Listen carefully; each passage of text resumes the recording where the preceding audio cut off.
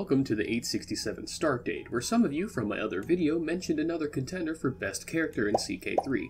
Alfred, the soon-to-be great, is one of the best starts in the game. He is a brilliant strategist, allowing him to move through the martial tree with ease.